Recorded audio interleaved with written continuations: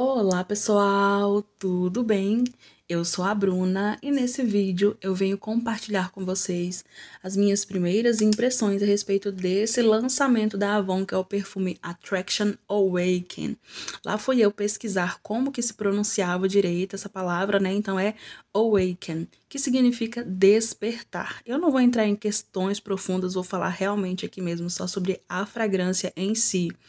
E é um cheiro, gente, que pra mim tem tudo a ver com a proposta dessa linha. É um perfume, assim, que eu acho realmente que ele traz essa atmosfera, sabe, de atração entre o casal e tudo mais. Eu não vou poder falar, assim, muito a respeito do masculino, porque a amostrinha, de fato, que eu ganhei foi só do feminino, tá? Eu tenho uma vizinha que vende Avon, e aí ela até me surpreendeu, né? Nem tava esperando, pra falar a verdade, eu nem tava sabendo desse lançamento. Aí quando ela me entregou, eu já fui pesquisar e vi que ninguém ainda tinha feito resenha. Então já corri pra experimentar, né? Então foi ontem, experimentei, usei hoje também pra contar tudo pra vocês. Inclusive, eu comprei esse esmalte aqui. Gente, eu acho esse esmalte muito lindo.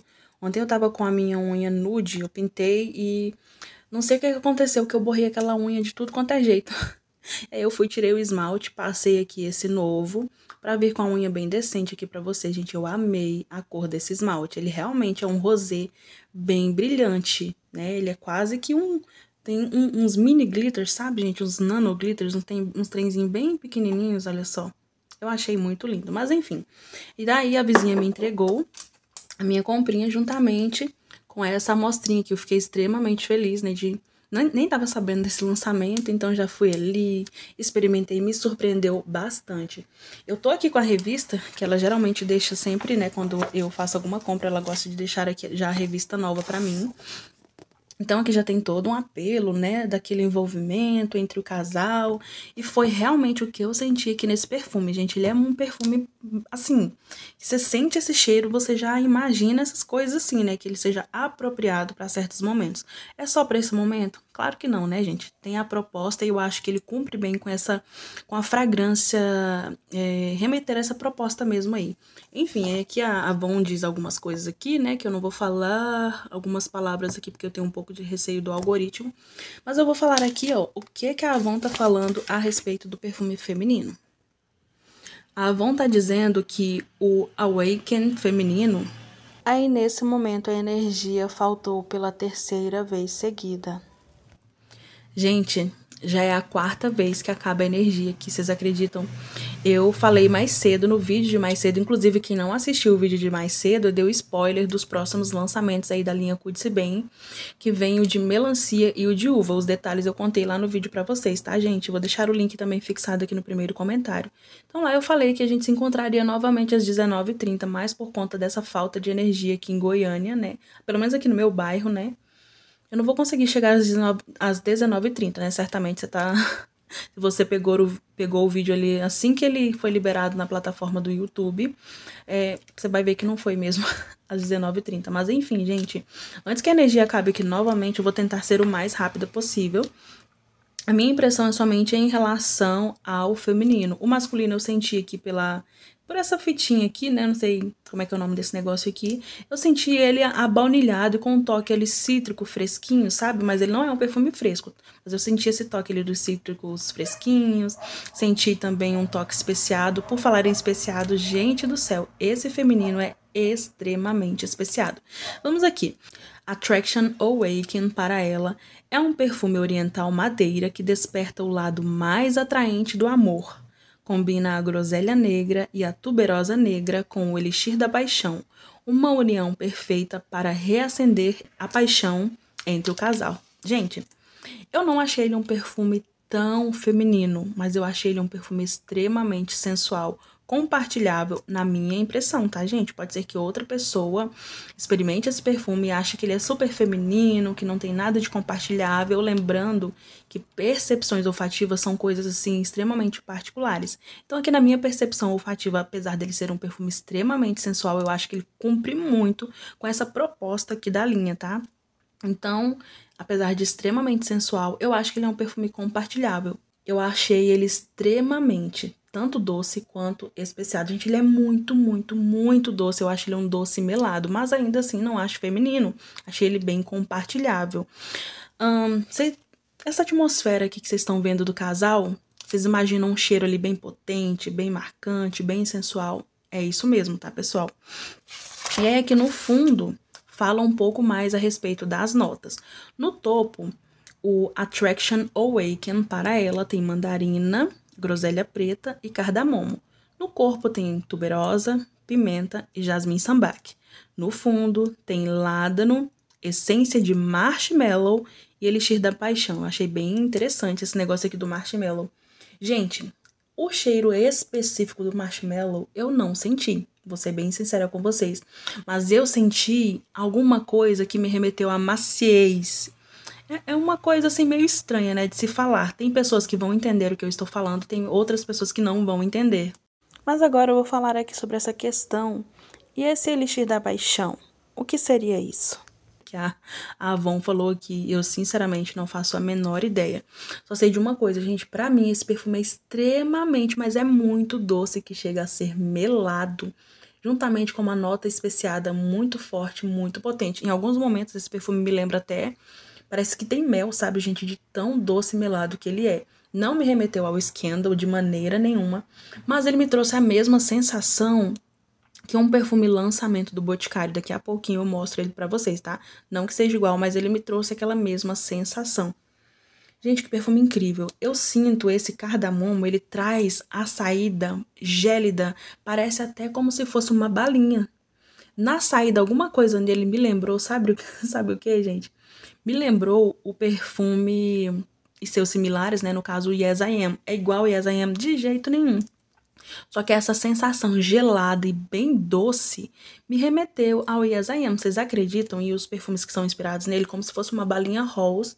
E essa groselha, ela fica bem proeminente ali na saída, né? Que me traz uma impressão meio que de framboesa misturada com cassis, licoroso e bem gelado, mas ao longo dessa fragrância, esse cardamomo, que é uma especiaria que ele traz esse lado mais geladinho, ele já vai deixando, já vai esquentando o perfume. Na saída ele é geladinho, mas ao longo do tempo dessa fragrância, o cardamomo vai esquentando. Se eu sentisse essa fragrância, se alguém chegasse, Bruna, sente o cheiro desse perfume aqui, sem me mostrar qual que é, sem me falar qual que era, eu iria dizer que ele é um perfume importado, que ele é um perfume, sei lá. Eu não diria que ele é um perfume da Avon, não diria mesmo. Esse daqui pra mim não tem nada que me remeta ao DNA de Avon. A maioria das empresas, né, a maioria das casas de perfumaria tem o seu próprio DNA. E a Avon tem o DNA dela, assim como a Natura tem, assim como o Boticário tem. E aqui eu não senti DNA de Avon. Se dissesse assim, olha, é um perfume nacional, eu diria que ele era um perfume ou do Boticário, ou da Natura, mas ainda assim sem ter exatamente o DNA daquelas marcas, entendeu? Mas assim, eu jamais diria que era um perfume da Avon. Gente, que perfume incrível. Mas é um perfume que para o calor eu não indico de jeito nenhum. Se você é aquela pessoa que não gosta de perfume poderoso, de perfume marcante, esse daqui não é um perfume para você, tá? Espere para conhecer uma amostrinha e se você gostar, você compra, mas eu não indico que você compre esse perfume no escuro, tá? Eu sinto claramente essa groselha preta com esse cardamomo, são as notas que pra mim são mais proeminentes. Esse marshmallow eu sinto como se fosse alguma coisa fofinha, eu não sei explicar pra vocês ao certo, mas eu não sinto esse marshmallow em específico. Mas eu sinto algo muito, muito doce que em alguns momentos chega a me lembrar como se fosse até mel. Não é o cheiro de mel, mas é aquela sensação extremamente doce e melada, sabe, gente? Me dá água na boca. É sério mesmo. Me dá água na boca, gente. Esse ládano, eu acho que ele é o que tá aparecendo aqui. É uma resina. Eu acredito que seja, gente, uma resina. Ele tem um cheiro resinoso, sabe? Mas um resinoso doce. Gente, esse perfume é muito, muito marcante.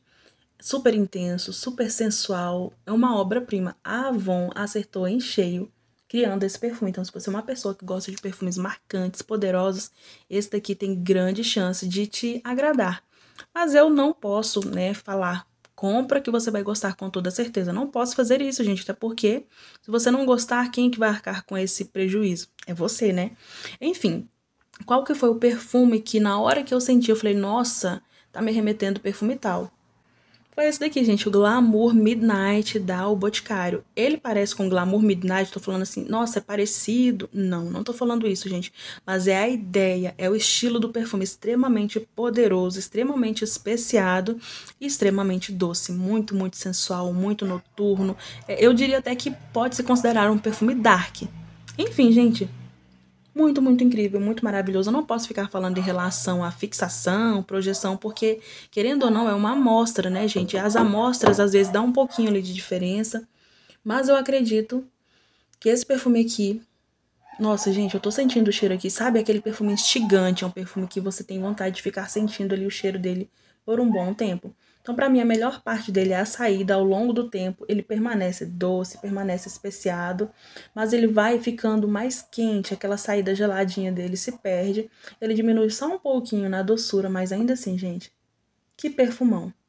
Eu vou continuar aqui estudando ele, analisando. Eu não sei se eu vou investir, eu acredito que não, porque ele é um perfume que eu vou usar muito pouco, porque ele requer temperaturas amenas, pelo menos aqui na minha impressão, tá, gente? Na minha experiência, esse perfume aqui requer temperaturas amenas, e aqui em Goiânia a maior parte do ano é muito, muito quente. Eu tenho diversos perfumes aqui que eu gostaria de poder usar mais, porém, assim, eu não consigo por conta do extremo calor. Mas enfim, pessoal, essas aqui foram as minhas impressões. Se eu deixei alguma dúvida, me pergunta aqui nos comentários. Assim que eu puder, eu venho responder. Se você já conheceu esse perfume, deixa aqui também, né? Escreve nos comentários qual que foi as suas impressões a respeito dele. Pra mim, a nota desse perfume é 10 de 10. Ocasiões, assim, onde você queira chamar atenção pra usar ele. Não acho que combina com ocasiões do dia a dia. Eu acho que ele combina realmente com noite. Esse perfume aqui é pra quem quer chamar a atenção. E vai chamar a atenção de uma maneira que transmite, né, sensualidade, poder e um toquezinho de elegância. Mas eu acho que ele é muito mais sensual, assim, marcante, poderoso do que elegante. Mas ele não é um perfume, assim, sensual que extrapola no sentido de chegar no vulgar. Não acho, gente. Esse toque especiado nele traz até, assim, uma certa elegância. Enfim, deixa eu parar de falar por aqui desse perfume, senão, gente, eu não vou parar. Enfim, eu espero muito que vocês tenham gostado de conhecer aqui as minhas primeiras impressões. Muito obrigada por terem ficado até o final. Fiquem com Deus e até o próximo vídeo.